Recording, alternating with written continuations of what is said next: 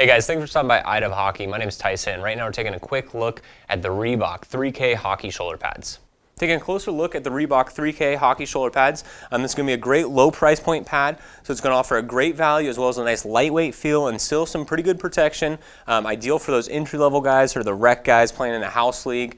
As far as the front panel design, you have mainly single density foams, so it's going to be out here on the outside. You do have some denser, some plastic inserts down the sternum to increase the overall protection. Also a couple segments here to help it contour to the body just a little bit more, but all in all it has a very low profile design to keep that lightweight feel.